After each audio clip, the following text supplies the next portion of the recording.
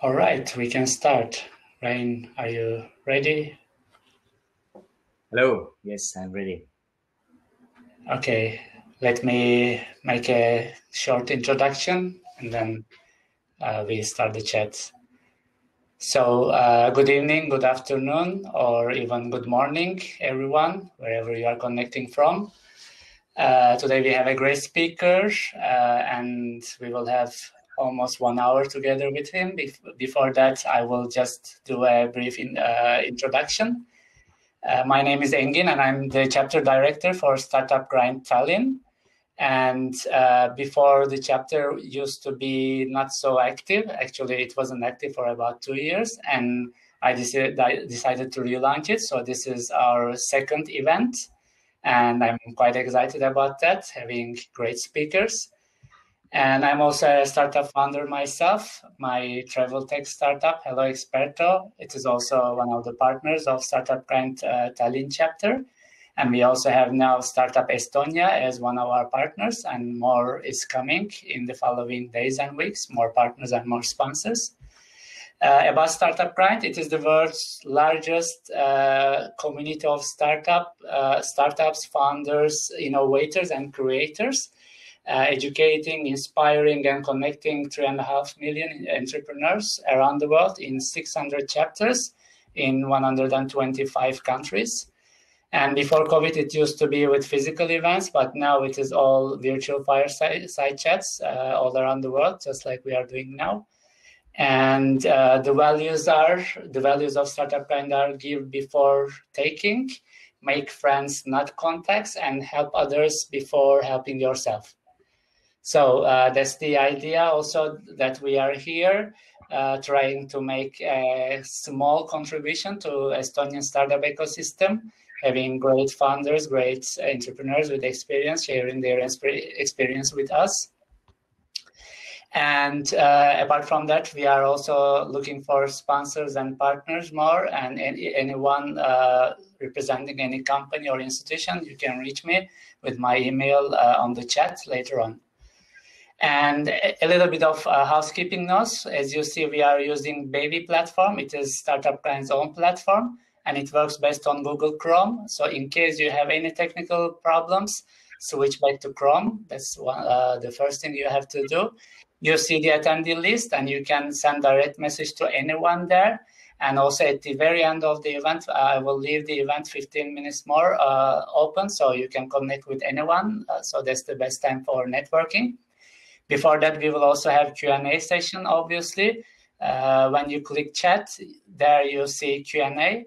Please write your questions for the speaker there anytime. And once we start the Q&A session, I will direct them to the speaker. And yeah, so that's all from my side for the boring part. And let's move on to the conversation. So welcome once again. Hello, good to be here. Ryan is someone quite difficult to define in a few words. We cannot say that, yeah, he is the founder of X or something like that. So he has different roles as a founder, as a serial entrepreneur, angel investor, and even a filmmaker. We will come to all these details further on, but I want to start with one of your quotes, actually, from many years ago. So you were saying, like many other people at my age, I had no idea what I wanted to do other than going to university. And then you asked where they had the best professors, and they said they are in public administration. So you started studying public administration. So can we start from here? Yeah, okay. Yeah, absolutely. And I think this is kind of true also for people who want to go to work for a company, is that they look for the company that has the best founders, the best people, the best team, and try to join that company if you don't know where to go. So it's the kind of the thing that I did back then with my university. But also I soon realized that public administration, which is basically training the future government officials, is not quite as a subject right for me, because I'm more interested in creating things and doing things that wouldn't otherwise exist if I didn't create them. And in technology and in entrepreneurship, there are so much more chances of creating something that doesn't exist than there would be in a government. So I pretty quickly realized that actually I want to build my own company, and that's how I started. So you could realize it quite soon, actually, not too late. And then you also had some master in entrepreneurship, right?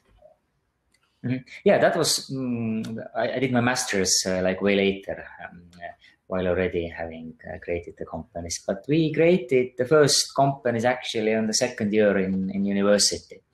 And one of the first projects we did was a company called Mobi, which eventually evolved into Fortumo.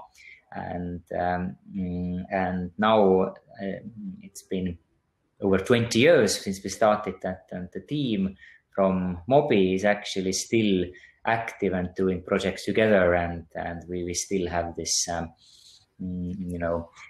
what almost by accident started while we were at the university is something that still exists in one form or the other.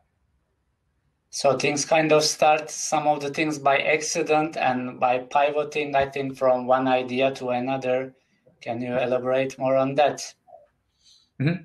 Yeah, I think the story of Fortumo, which is the main company I've been associated with the longest period in my life, it started almost by an accident. I mean, we didn't have a grand design plan that we wanted to be a global mobile payments provider, but it started by us offering simple text message SMS-based services.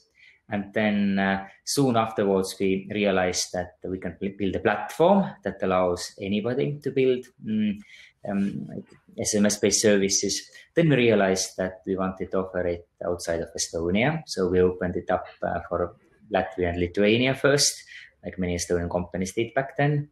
And then later on, we realized that, okay, this platform actually can be used globally, and the most of the services that people created on that were actually payment services. So we realized that, okay, we want to focus on payments. And then there have been several more of those steps that eventually took us to what Fortumo is doing now. So I think it's a very good way of building a company, more of like an A/B testing type of model, where we just started out with something that we really enjoyed and we wanted to do and we made sense. And then that involved the next thing, and that involved the next thing and next thing and next thing. And obviously, as entrepreneurs, we always look for opportunities and try to find solutions to problems that we realized unsolved. And that's what happened with you with Fortumo. So can you tell me, because you have seen that payment was difficult in many developing countries because they had mobile phones, but they didn't have access to credit cards. So it is a very, very obvious problem. So how come that not other companies could solve it the way you solved? So how can such a big problem still exist unsolved? Because it's kind of contradiction. Yeah, I mean, with Fortumo, like back in the days, obviously, like we started Fortumo 13 years ago. So then it was somewhat bigger, and now the problem, it's been solved and many companies actually solving it. But I think what we stumbled upon by accident was that our first platform, it used SMS or text messages for payments. And text messages are not designed for payments by definition. And, they don't have any secure features and things that, typical payment systems would have. So nobody would consider them for payments. But what we stumbled upon was that unlike the people in developing countries who don't have credit cards, everybody has had a phone and everybody could send text messages. So actually it was an ideal way to do micropayments, small payments of, 20 cents to maybe like 10 euros. And for that, it was an ideal. So that's what we kind of stumbled upon, and that's what we started to do. And eventually, that found a very big audience in the gaming industry, in the, all kinds of app industry, and also in social networks, and also in in music and all kinds of, online services where the payments that people pay per month are pretty small. So again, this was something that we stumbled upon and then, developed and went further. And now Fortumo's platform is used by Amazon, Spotify, Google, and many of those digital good merchants globally to get money from countries where they wouldn't be able to otherwise get money. I see. And during this journey, not necessarily with Fortumo, but in general, some failures that you have experienced, if you would like to share something, failure stories. Failure stories. Yes, it can be a minor one or a major one, something that you learned from. Well, it's been a constantly learning process, but we haven't had any big failures. And I think maybe it has partly due to also the method how we went about building the business is that we tend to take many small risks and many small bets. And not once in our history there has been a time when we had to make a big bet where we betted the whole company on a single thing. There were always multiple things. So if one of the things fails, one of the product doesn't take off or some of the customers go away, then we are never being dependent on just one thing. And I think that's kind of like by design that I also now as an investor, I recommend to many startups is that if you can, then try to take many small bets because most of the ideas you have are not good and they will fail. But most of the companies, startups, they don't have to fail because if you set it up in a way that in one startup you can have like 5 or 10 or 20 small bets until you actually find out what works. I saw in one of your talks you were also saying that always the initial idea is like useless. Mm-hmm. So it has to be pivoted, right? Mm-hmm. Yeah, because if you go to a new industry, and usually startup founders, they are, especially young startup founders, they are outsiders. They don't know how the industry works, and in some ways it works for their advantage. For instance, when we went to do Fortumo, we didn't know that how payment industry works, and we had this naive idea that with SMS text messages you can do payments. And nobody in the right mind in payments industry, an expert in payments industry would even consider such a thing, but we didn't know. And then we just did it. So this is on one hand, it's very good, but also what it often leads is that if you're outsider of the industry, I mean, you find soon out that your initial conception, wasn't true, or it's not actually that easy to disrupt an industry. But you wouldn't know it before you try. And always this trial would lead you to the next hypothesis that you will test, that will again lead to the next thing and next thing. And how is the process for you? If we compare from idea stage, early stage, comparing it with being a scale up and going further. So which part is more exciting for you? And yeah, how is that?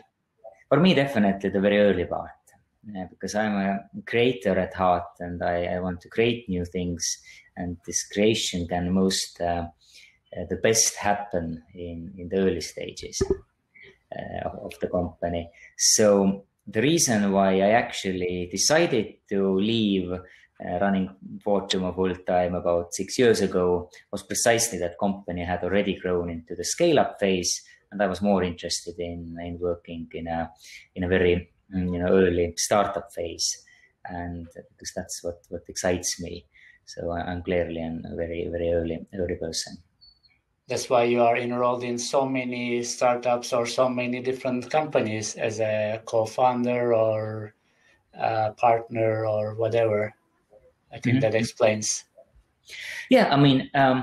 At some point, we quite a bit used this incubator idea, where we would maybe think of an industry, we would think about the products we want to try out, the hypothesis we want to try out, and I put together a team and we started something out. And my initial goal was always to give it a kickstart and then have the team manage it. So that was kind of like the incubator approach that we took at some point of time. But as an investor, which I now also do at Superangel Fund, which is our early stage investment fund, the good thing as an investor is that you get to meet and talk to a lot of the early stage companies and a lot of early stage founders. And it's very, very exciting on the one hand to learn about different companies, their industries, and trying to help them to grow. But also it's very different from being a founder, because as an investor, you never have a skin in the game fully. You can only give advice, and you should only give advice as an investor. You should not try to run the company for the founders. It will never succeed. So you're always more or less hands off. And that's very different from being a founder, where you have skin in the game 100% and 120%. So oftentimes it's actually way more exciting to be actually founder who has the skin in the game and who has to actually make things happen, because all great companies are built by founders and not investors. And this looks like a very smooth and very natural way, which I observe in many successful entrepreneurs. After a while, the real successful ones, after a while, they do some exits and they become angel investors or somehow turn to be an investor of some kind. So that also applies to you. So is it kind of how it works? I mean, what I'm trying to ask? Maybe I put it in another way. Because the ecosystem has this dynamic, so some things go with the flow naturally. Is it how it happens, or do you do it with a more conscious decision to be an investor or not? I think it's in a way how it happens, because if you're a successful founder, then you, first of all, you have knowledge of industry and you know how to build a startup, and you also have connections to other founders. Because founders, especially in Estonia, but I would imagine in many other places, they stick together, they talk a lot, they share experiences. And, of course, like when somebody is raising new money, then they also ask for their entrepreneur friends to invest. And that's a very typical way. And that's kind of how we started out as well. When we made our, me and my partners, we made our first investments into fellow startups in Estonia. Like one of the first deals we did was Pipedrive. One of the other first ones was Taxify, which is now called Bolt. And all those deals happened because their founders came to us, came to me for advice and also at some point for money. And it was a very logical thing how we would involve to an investor. But I think at some point, it has to be more of a conscious decision. And I think for us, that point came when we established the investment fund, Superangel, about 3 years ago. Because at that point, you're not only investing your own money, but you're also investing other people's money. And then you have to build the professional processes to actually find the companies and to help the companies. So right now in Superangel, we started out with 3 partners, but now we have actually 8 people working with about almost 40 portfolio companies across all stages. And this is a very, very different, than 8 years ago when we made our first angel investments, just as individual angels. And we all know about the product market fit, and how about the founder market fit? How do you see it from the investor point of view when you are choosing the founders, the startups according to their founders within your criteria? Yeah, absolutely. I tend to talk a lot about founder market fit precisely because oftentimes in early stages, you might not have a right product yet, or you haven't find really what works. But we are clearly interested in co-founders who have an ability and motivation to go after a chosen market and strong enough motivation to keep going in that market for 5 years or even longer, because it takes a very long time to build a company. And almost always there needs to be a passionate person or a passionate team who sticks around for long enough until he, she, or they find the product market fit. So we are looking at founders who live and breathe this industry where they have chosen to create their startup in, and who we often, if they wouldn't be able to do that, we wouldn't know like what they would do if they didn't do this particular thing. So we want to find this kind of thing, especially in the early stage. Mm-hmm. And also their story is important, I guess, right? The story, I mean, how they transmit their idea to the clients. It can be B2C or B2P. Mm-hmm. Yeah, absolutely. And, I oftentimes, like the Silicon Valley, this kind of myth is that you have to be able to, pitch your idea like in 20 seconds until you ride from elevator from the first floor to, I don't know, third floor, like the elevator pitch thing. I don't think that the pitch is most important thing. And especially this elevator pitch is most important thing. However, the founder needs to be able to explain his or her idea very clearly to investors, because, if he can explain it to investors, then he can also explain it to employees, and then she can explain it to clients.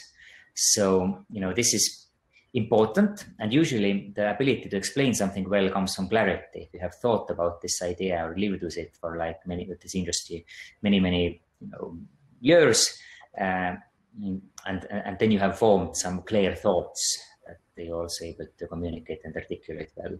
So clearly this is important, but I think the story is not something that you can actually come up in 15 minutes, but the story is something that you have lived, and then you are telling this thing that you're actually living.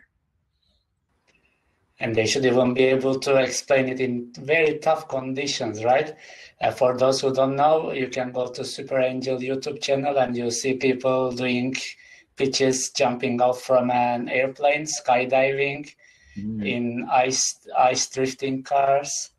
And also, I wouldn't overemphasize those, because those are something that we have done at tech conferences, at events, as more of a fun thing.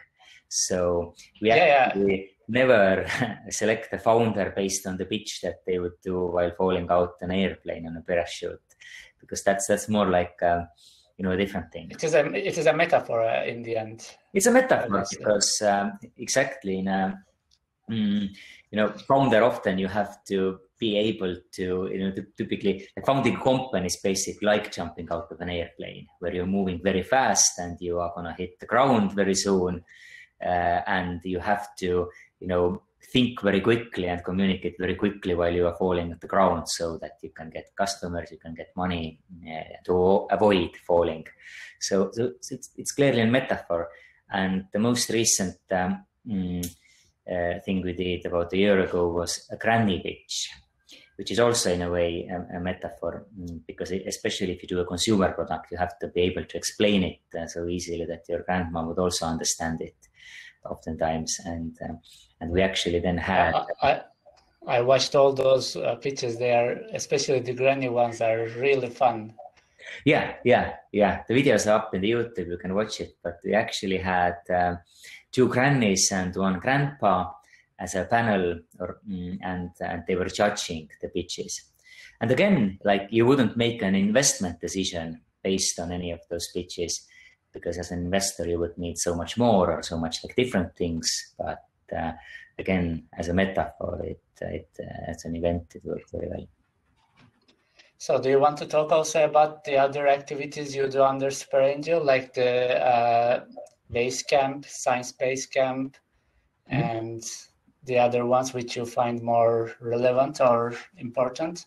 Yeah, so I'm actually also one of the founders of a thing called Garage 48, which is, for those who don't know, is a series of hackathons that we started about 10 years ago, where, at that time, there was this understanding that building a startup or building a company or product is like super hard, and companies often developed something for 2 years, and then they had early prototype, and then they showed it to customers, and then they found out that nobody really wants it, and it's something that only they and their 2 friends would use. So we started Garage 48 as a way to break that kind of thinking. So in Garage 48, you would get together on Friday evening, and by Saturday evening, you would already have a product. So the base camp that we do now at Superangel is kind of like an advancement of that, where we are taking already existing teams into which we are considering investment, and we are bringing them together either physically or now virtually to work under our close supervision for 48 hours, so that we can really see their team dynamics, we can really see how they actually build things, and we can really see how they are as a team and how they are as a potential company where we invest in. So we have found that to be super useful way, and it's also been very useful for the companies, because usually they're able to build something in 48 hours. They can add a new feature to the product, or maybe build a new marketing campaign or do something completely new. So the base camp is. So what can I interrupt? What is the success rate of these products built in 48 hours? At least the idea to survive or turn to a real product in the future? It's not very big, but that's not the point, because the point is that usually, like I said earlier, it leads to something else. And oftentimes, and there have been some success stories, like for Garage 48, one of the success stories was a face filter app built in a Belarus event about 5 years ago. And they built it in Garage 48, and the company was bought by Facebook 3 months later for reportedly 100 million. And now it's all those cat filters in Facebook that you can add to your messenger chats are actually built by a company that got started in Garage 48. So there are success stories, but I think how I look at it is that every participant is successful because, first of all, they learn something, and maybe they will build some kind of new belief that they didn't believe was possible. Maybe they met a new person that they find useful, like maybe they start something later on. And yes, sometimes you build a company that that will become successful. So again, with this base camp 48-hour hackathons we do at Superangel, we tend to think that in whatever stage you are with your company, it's likely gonna be useful, because you will build something new, learn something new, meet somebody new, or get some insight that you otherwise wouldn't have. So now we do them as part of the value add package that we at Superangel offer to our companies. Okay. So from being an investor, let's move to being a filmmaker. You don't have any formal education to be a filmmaker. You have never been in a film set before your own film that you were directing, the one, the Chasing Ponies, the first one. So how does it work? Before also, I want to mention this because it's interesting from my side. I watched Chasing Unicorns, and after watching it, I thought, okay, I should invite the director. I should see who is the director, and ideally invite him if he or she accepts to be my guest, because I really like the movie and it touches lots of points.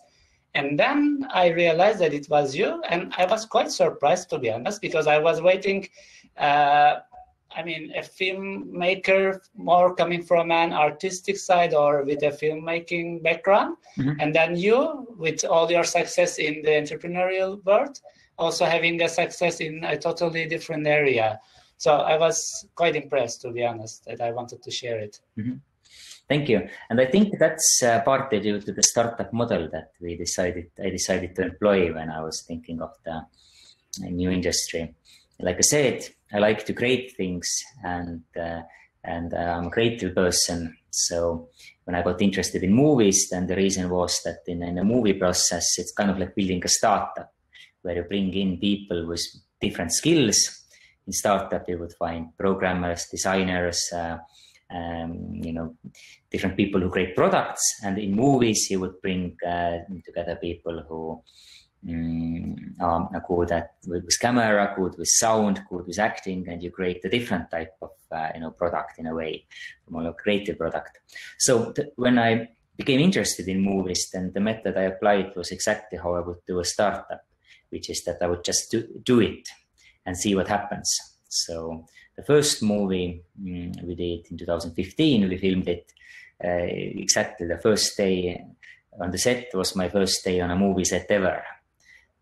And I just learned by doing. And we had luckily a very motivated team with us, and we pulled it off. And then it came out,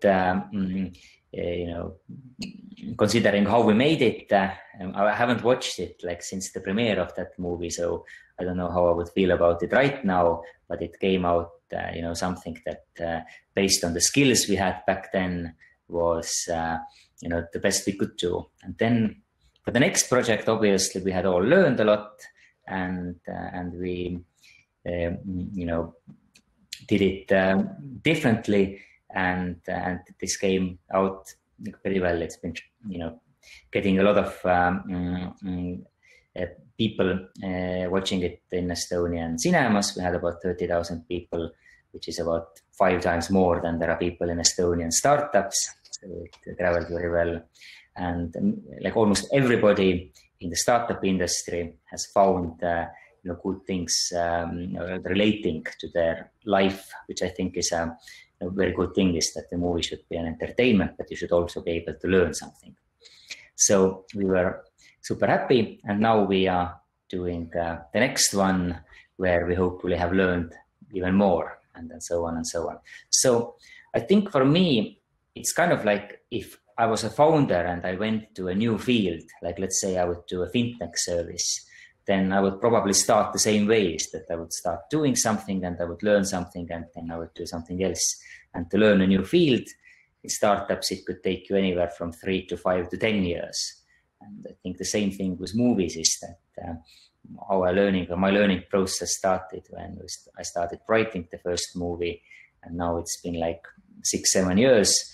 And from that point, and if you focus on something for 6-7 years, then you obviously learn something.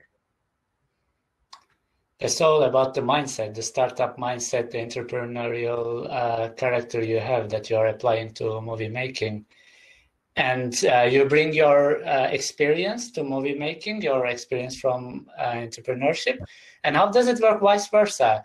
Things that you learn in the field, making your movie. What does that experience teach you, which you can apply to being an investor, for example, or founding your next company in another field? What did it teach you?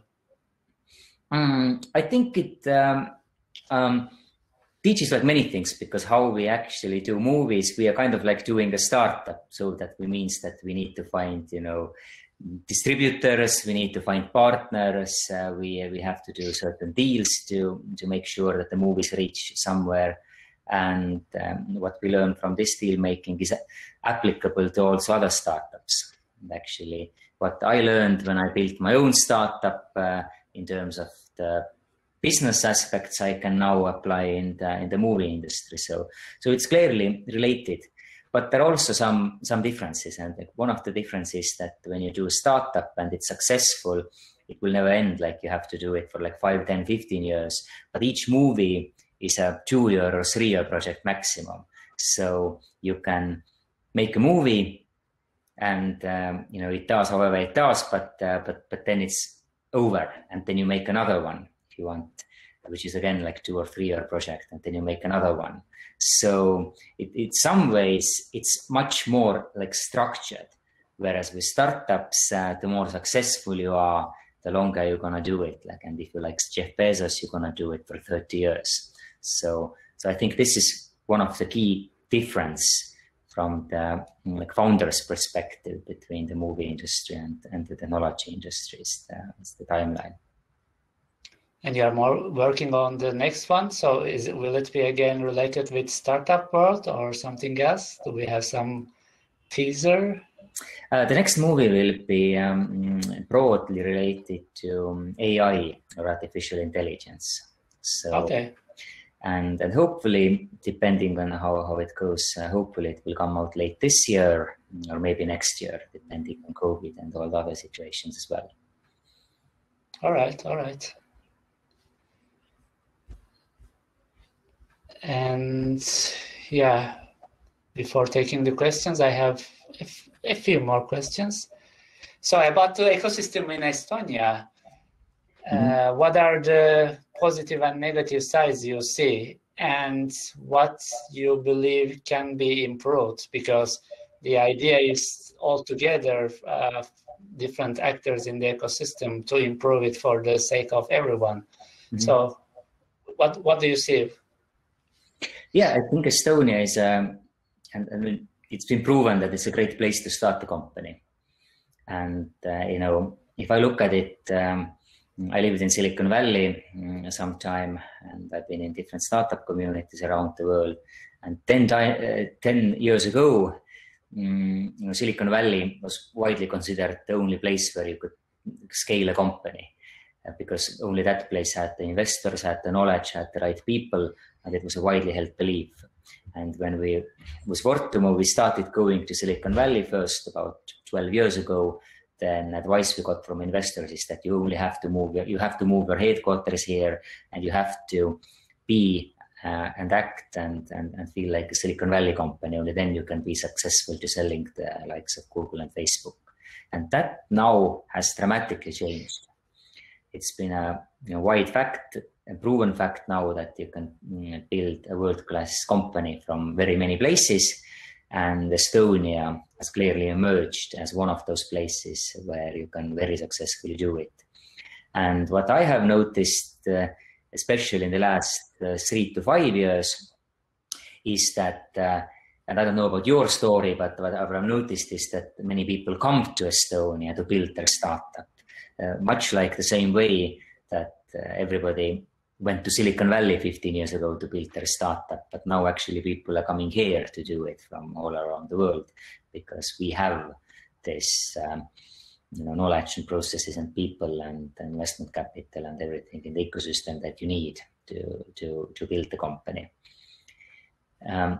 About disadvantages, I don't think it's really a disadvantage, and maybe it's an advantage, but obviously Estonia is a small home market. We only have 1.3 million people. So what this means is that you already have to build something that's global from the get-go. Whereas in many big countries, you could first build something for the home market. And then what happens is that if you're moderately successful in your own home market, then you never get to the point where you actually make the push to do something super hard and try to offer it to another country.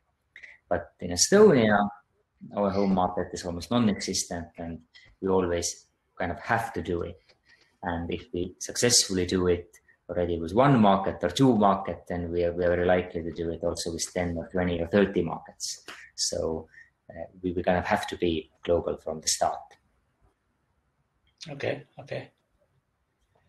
I will move to the questions from the audience. And again, if you have next questions, please write it in the Q&A or in the chat. So Christer is asking, what kind of a business would you make if you had to start over? What would be the steps to success? Yeah, I mean, it doesn't even matter what kind of business. I mean, right now, I kind of consider making movies my startup or my business. So I would absolutely do that, because that's what I'm doing right now. And when I feel that I don't want to do it, then is the time when I look for the next thing.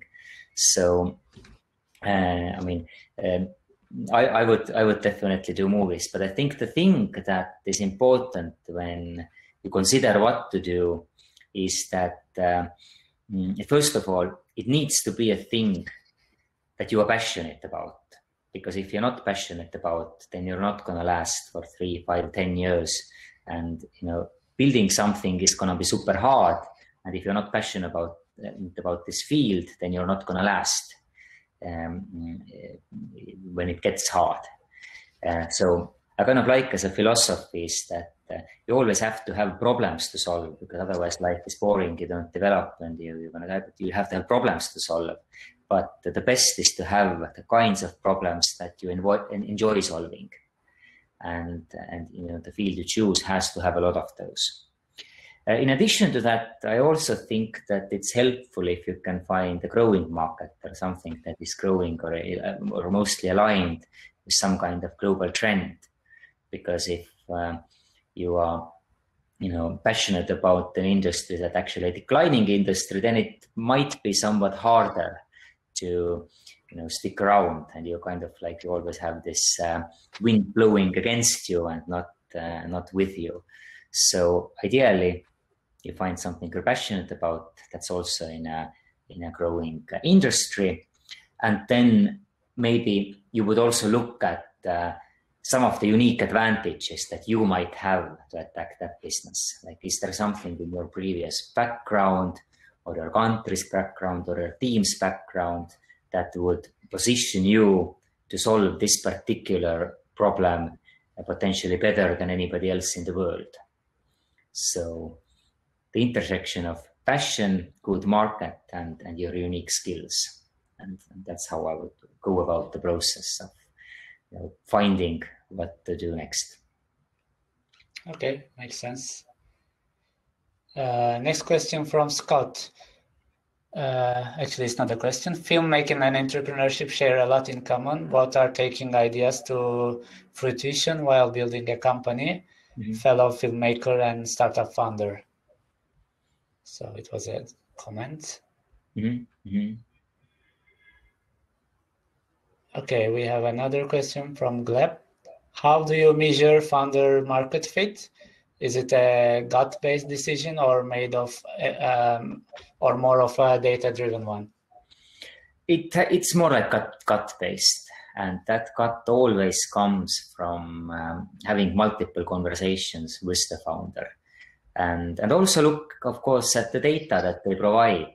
For instance, I very clearly remember when we first invested into Taxify.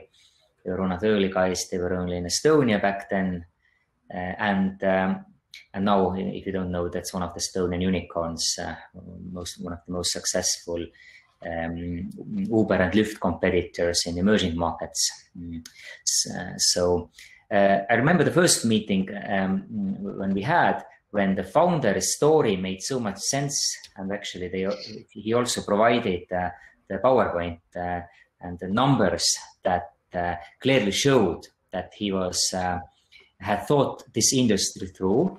And from the meeting, and actually multiple meetings, we got the idea that, okay, this guy is really set out to find something that works in this industry and change it. So it's kind of like, it's always subjective, because if it were objective, then you could basically, have a machine to do it. But so far, venture investing has been one of the areas that has not been fully substituted by machines yet. Maybe it will happen in the future, but right now you still kind of need people and their gut feeling. But I think this gut feeling comes from seeing many different companies and talking with many different founders. So, seeing the pattern probably, right? Some kind of pattern. Yeah.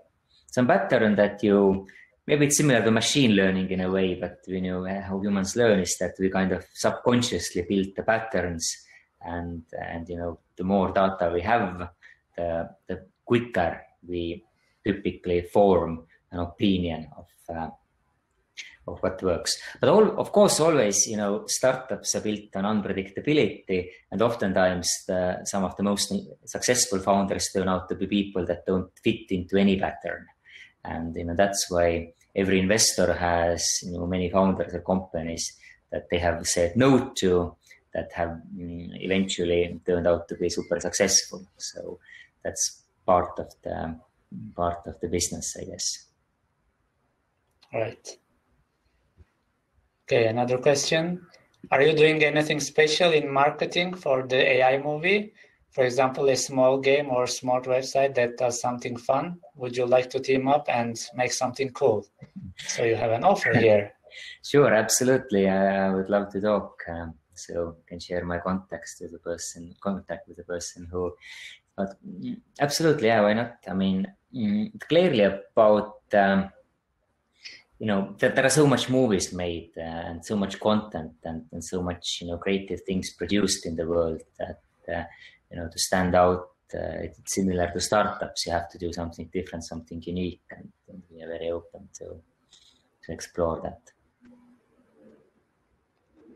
We have another question. I don't know if you would like to answer it, but I will shoot it anyway. What companies are in your anti-portfolio? What companies are in our anti-portfolio?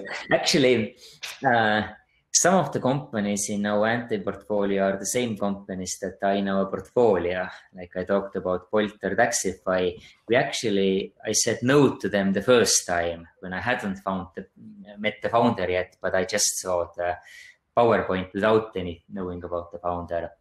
I also said no to Bike Drive the first 2 times they came to us. And we only invested in the 3rd time, which was still pretty early, but again, like oftentimes. So I think in Estonia. So what changed from the 2nd and the 3rd time then? What was the main change?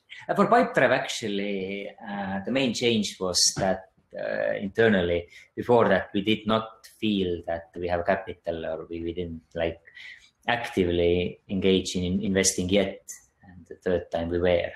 But with Bolt, the first time, yeah, like I said, I hadn't met the founder. I just saw the PowerPoint, and based on the PowerPoint, it didn't look necessarily so good.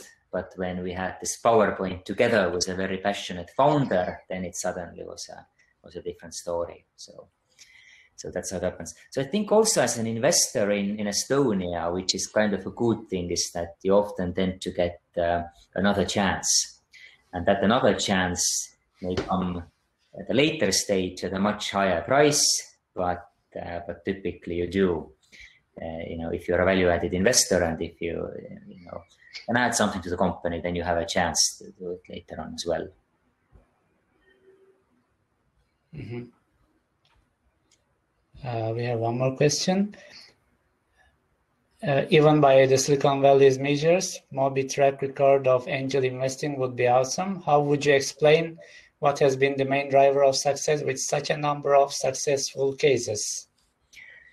Yeah, that's true. That actually, we look at our portfolio multipliers, they're absolutely amazing for Silicon Valley standards. I think there are a couple of things, but one of the things I clearly think is also what I said earlier, is that if you're in a growing market, then you have to be like super dumb not to be successful, because sometimes just the market drives you. And if we look at Estonia, a country of 1.3 million people, over the last decade has produced 5 unicorns and many, many successful $100 million worth companies. There are not so many 1 million people places in the world that have the similar track record. So I think one of the things that has worked well for us was that we were in Estonia at a time when this startup ecosystem took off, and we were here at a time when we were also valued as an investors, and the companies wanted us as investors because they think that we can add some value. So it has something to do with also being in the right place at the right time.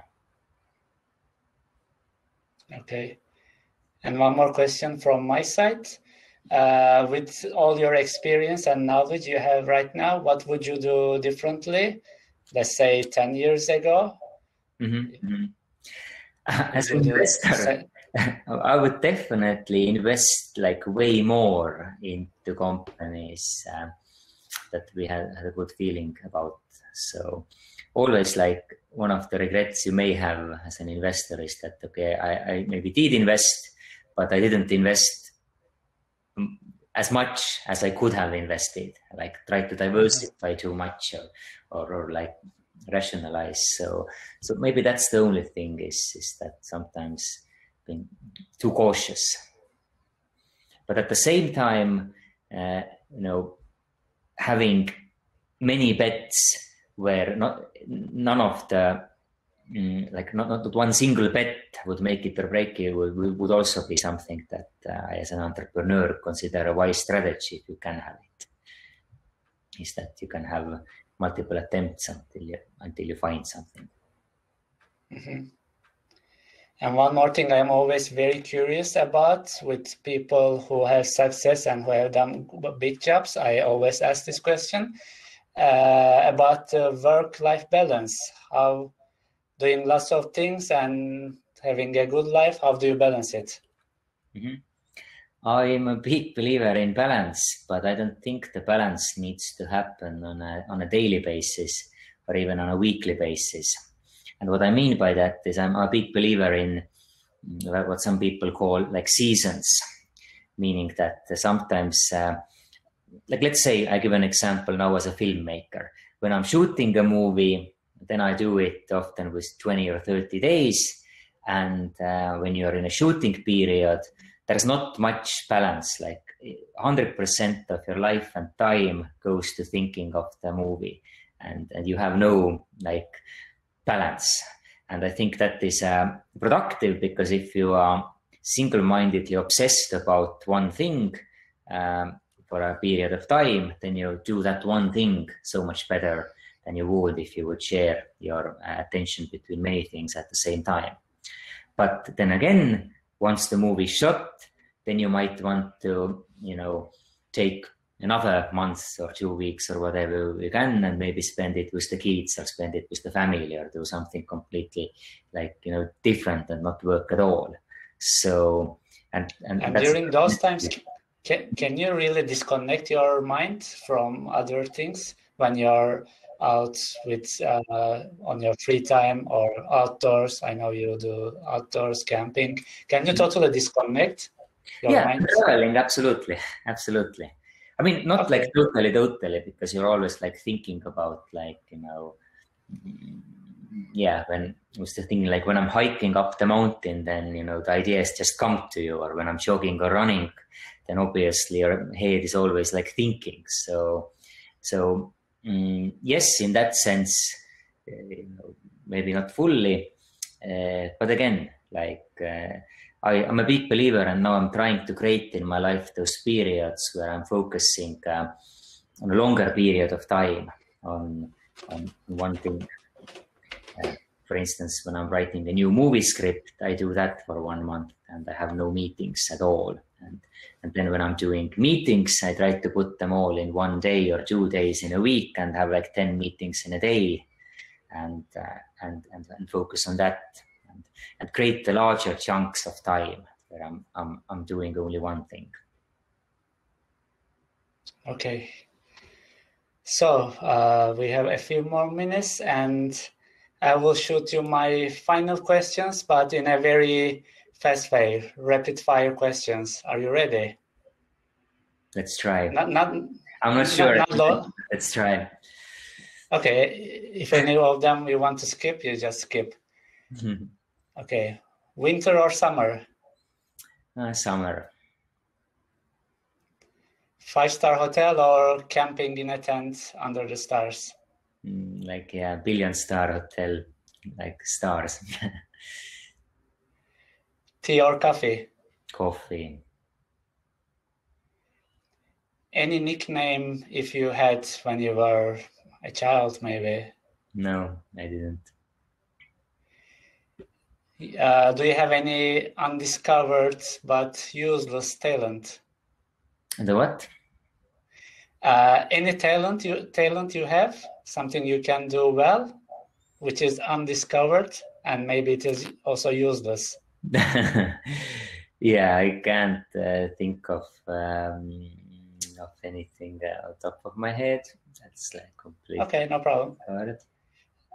Are you a morning person or a night owl? It depends. It really depends on what type of season or what type of work I'm in. When I came back from my last trip about a month ago, then I developed by accident for 10 days. I was in a schedule where I went to sleep at 8 p.m. Sorry, I woke up at 8 p.m. and I went to sleep at 11 a.m. or 12 a.m. So I was living completely in the night for 10 days. And I found that super good because I could go running in the middle of the night in a city, and I could run like in the middle of the main street, and there were no cars, and like it was completely mine.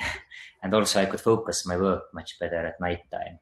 So it worked like super well. But I tend to like diversity and being able to experiment with different types of schedules, lifestyles, and things. Okay. Favorite type of music? Hip hop. Favorite type of movie? I like movies that are made by visionary filmmakers or good filmmakers that have a specific, unique vision. I like movies that are fast and not slow. I tend to like movies that are fun more so than super serious. Okay. On a plane, window or aisle seat? Window. Something on your bucket list, but not business related. Something on my bucket list, not business related. I think it has to be travel related. I eventually want to travel in every country in the world, and I figured out that if I do 4 new countries every year on average, then I should get there before I'm, I think like 70 or 80. I don't remember the exact time, but so you have even KPIs for that.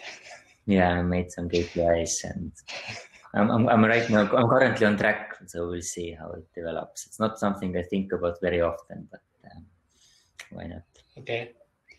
Favorite food? American food. You receive a work-related call when you are on holiday. You answer or reject? It depends, but when I'm on holiday, I tend to get these days local SIM cards, so nobody can call me. And I also tend to turn off social media, email, and many other things. So I would be very hard to reach by such a call. Okay. And final question, something you are terrible at? How many things? No, cooking. All right. Thank you so much. Seriously, it's been a big pleasure for me. And I hope the audience, and I'm sure the audience learned a lot of things from you. Do you have anything else to add? Yeah, I mean, if you haven't checked it out yet, then chasingunicornsmovie.com is where you can watch my latest movie.